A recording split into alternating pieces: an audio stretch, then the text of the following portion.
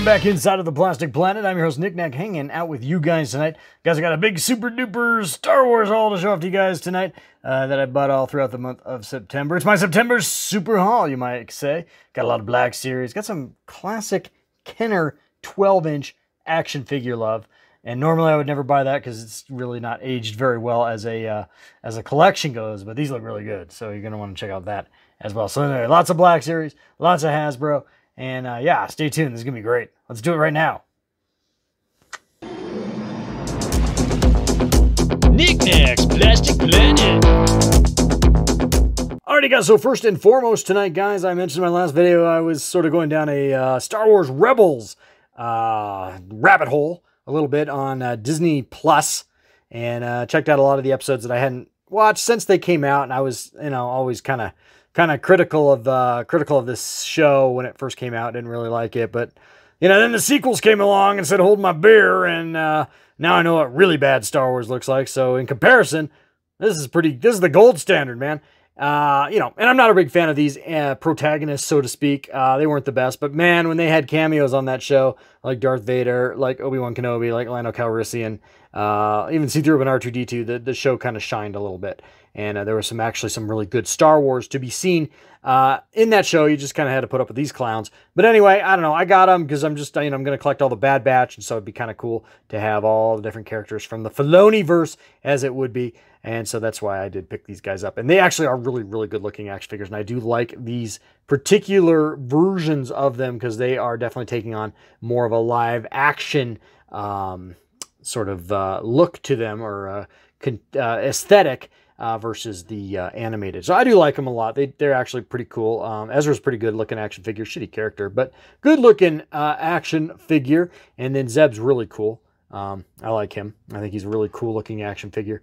And Sabine's not bad either. Nice looking action figure. Not my favorite character in Star Wars by any means. But yeah, she's okay. She's pretty cool looking action figure. I've had Chopper for a while now. He was living down on one of my other dioramas, but he's now up here with his peers from Star Wars Rebels. And then of course there's Kanan and Hera. Hera's actually really cool. I showed off Hera in the last video. That's a really cool looking Hera. And of course there's Kanan back there. So anyway, there is the Rebels crew. Yeah, and I actually have Ahsoka down here, and she actually would belong with them as well, because that's a Rebels era Ahsoka down there, but I kind of put her with Yoda and Obi-Wan because they're much cooler. And so anyway, these people don't deserve Ahsoka. Ahsoka's too damn cool. But anyway, so I got these guys, and yeah, I mean, they're cool. They're cool. I actually really do like the look of these action figures, and I've coveted them for a while now, even though I'm not a big fan of those particular characters. But right next to them, I did get the real hero of the Rebel Alliance. That is, of course, the Slayer of the Second Death Star. Oh, yeah, baby. It's Lando Calrissian. He's just standing over there. And, yeah, he's just showing up all these clowns. I love this figure. And you know what? I mean, the face sculpt's not great.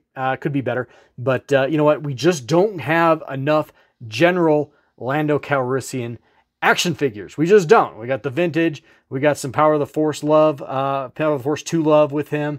Some Hasbro love, some Hasbro 3 3/4 inch love. This is the first time he's ever been in the Black Series, and I've never seen him in any 12-inch 1/6 scale ever.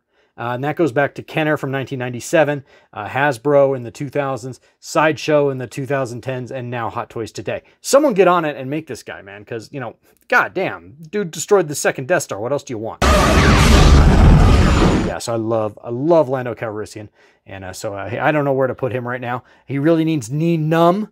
Maybe he can go up with Admiral Akbar. I do have Admiral Akbar, so that would look pretty cool. But yeah, man, I love it. Love me some Lando Calrissian. Yeah, I think I'm going to put him up with Admiral Akbar, actually. He needs to get off the shelf with these guys, because he just doesn't quite fit there, because he's just a little too cool for school. You know, that's like, you know, walking into the cafeteria when you're, you know, in middle school, and you see this really cool kid sitting at some table full of the nose pickers. You know what I mean?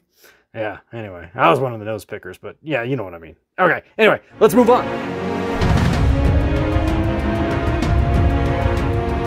Oh, yeah, that's much better. Much better, don't you think? Yeah, I totally think so. Yeah, he needs to be up there. But we still need that damn knee numb. So get on it. We need knee numb. Alrighty, so that's 6 Black Series figures total. Here's the 7th one I picked up, and I did pick up the Spirit of Yoda to go along with my Spirit of Obi-Wan. Only one we're missing there, of course, is the Spirit of Anakin. And that sort of comes into some contentious fan debate as far as which Anakin we should get. Some people would say we should get the Sebastian Shaw version from the original cut of Return of the Jedi, and they're not wrong. They're not wrong. I respect their opinion on that. That's a debate I'm willing to listen to the other side of. I kind of am partial to Hayden Christensen, though, and that's maybe a hot take, maybe an unpopular opinion, but I don't know, man. If you just kind of follow along George Lucas's vision of the Force and how it works and how Anakin, the good Anakin, died, so to speak. Kind of makes sense that it'd be Hayden Christensen and not Sebastian Shaw. Of course, Sebastian Shaw, if he would have been his Force Ghost, if you would have been really realistic about it, he'd be a floating torso because, there wasn't much left of him at that point. So anyway, I don't know. Interesting debate. Would love to hear your comments down below. So anyway, you're not wrong if you like Sebastian Shaw, but I don't know. I'd be a little partial to Hayden right there. Hayden Christensen, Anakin Skywalker. Not that I'd turn my nose up at a good Sebastian Shaw version either. So yeah, pretty cool. Check it out. Last weekend I was at Hero Headquarters with my good buddy Trav. Hero Headquarters, of course, as you guys may know, if you're a longtime viewer, subscriber, I've been there a couple times and shown you guys around. Is a really nice collector store here in the Denver metro area. And I picked up this action figure set that's actually probably been sitting there for a long time. And I've seen it there for a long time, and I never bought it. But I don't know, man. When you're hanging out with your buds, man, hanging out with your bros, yeah, sometimes you do stupid shit. So I bought this. All right, so check it out, guys. I bought the entire set, the whole figurine Dion. I think I pronounced that right. Maybe I butchered it. I don't fucking know. Anyway, I bought the whole Cantina Alien band set at Hero Headquarters. And, of course, these came out in 1997. But they're all here. They're all different and unique. And it was an entire set of 6. Got them all for just about $120.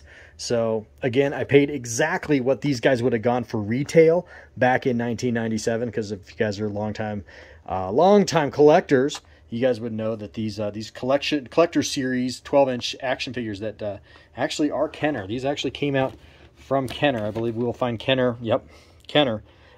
These actually were retailed at about $20, $19.99 or so, maybe a little more depending on what store you were looking at them from, or maybe a little less. But I remember seeing these on the shelves for $19.99. Anyway, they're all here, and they all have their different instruments. And yeah, it's pretty wicked, man. Pretty awesome. So there's the back side. Just give you guys a little look-see at the back side of this, at the packaging. Just really cool, man. This, for some people, this is like not childhood nostalgia. For me, this, takes me back to kind of the golden age of my collecting life. Maybe you could say today's the golden age of my collecting life. But back in the beginnings, when I was an adult collector in the beginnings, these would have been available when I was in college. And I started collecting probably my third year in college, around 96, 97. So, yeah, really, really cool. That's pretty awesome. It smells like a library or something, man. I mean, I don't want to call this stuff vintage because it's not. It's post-vintage to me. It's modern. It's, early modern Star Wars collectibles. But, man, 1997, that was like almost 25 years ago. These are a quarter of a century old. Man, that's crazy, man. 1997, dude. Oh, man. Let's drink some beer and watch some chicks do the Macarena on the dance floor. Hot. So here I am opening them up. I'm on the second one already. And yeah, it's got these old bastard twist ties. My wife actually picked these up a couple years ago, and they've just been a godsend.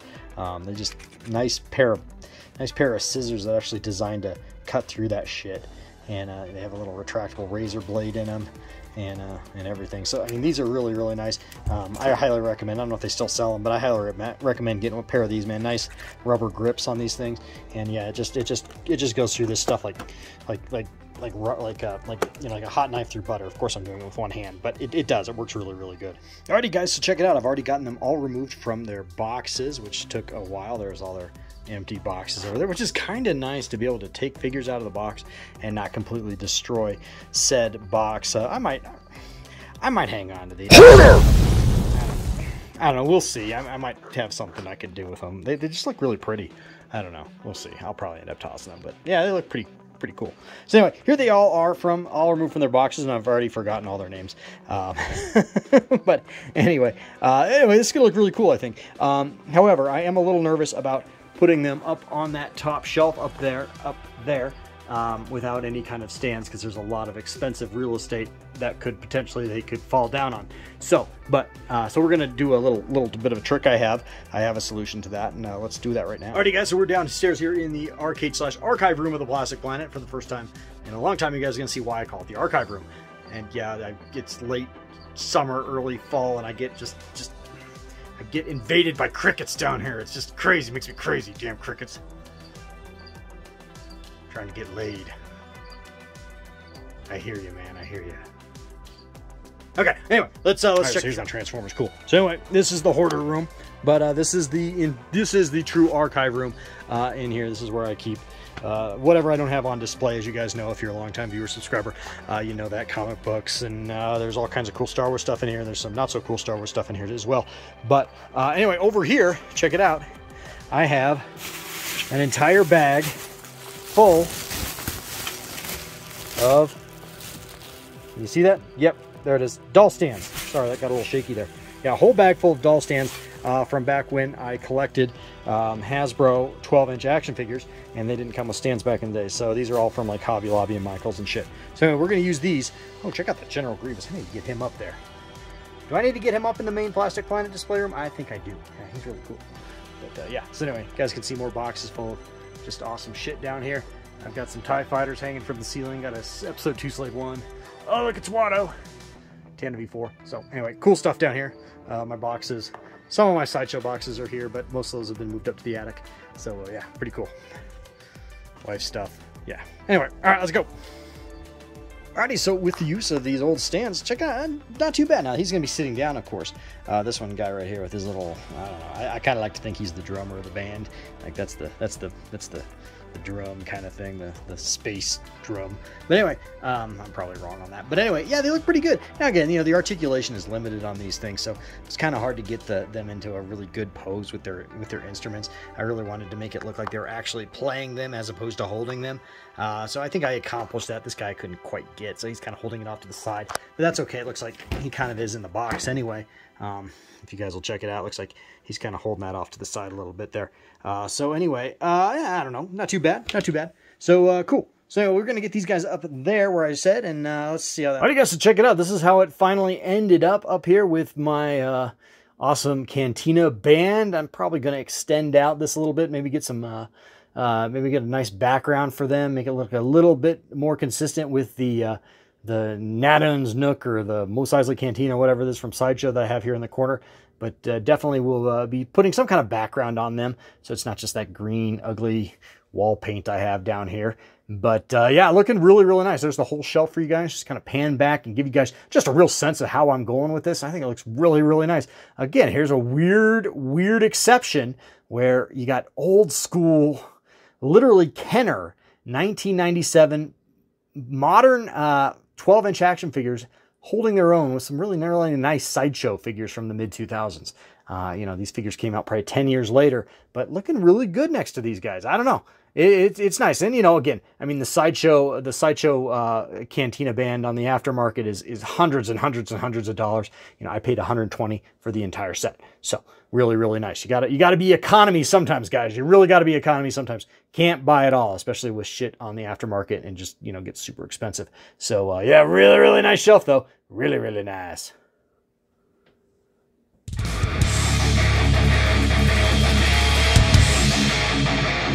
Alrighty guys, so lastly tonight, guys, I was at Walmart, and you know, we're getting into the Halloween season now, and they had some really interesting Star Wars masks from Rubies in the sort of the electronics department, kind of by where they keep the NECAs and the adult action figures.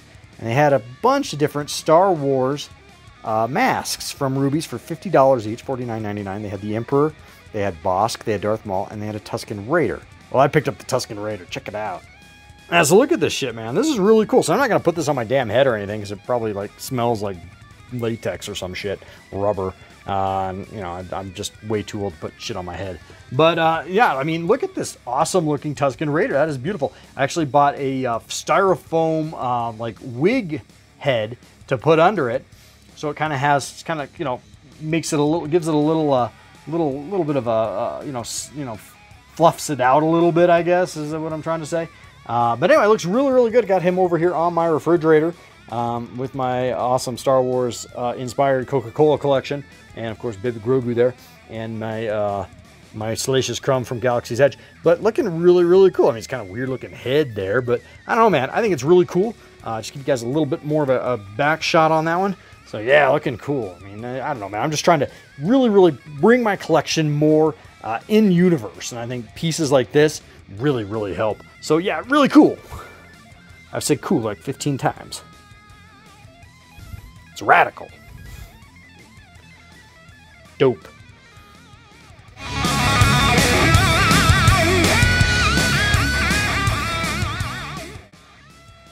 Alrighty guys, well that is going to wrap up this edition of The Plastic Planet. Please like, share, comment. Please do subscribe, guys, if you're not a subscriber. You know, just like every YouTube channel, big percentage of my audience are non-subscribers. And so just all you have to do is click that subscribe button and that's it. Otherwise, you know, the YouTube algorithm straight up hates this channel. You can buck the system by hitting the subscribe button. I would be just eternally grateful because just helps out the channel. I mean, you know, I don't ask for a lot. I don't, you know, ask for money. There's no Patreon on this channel.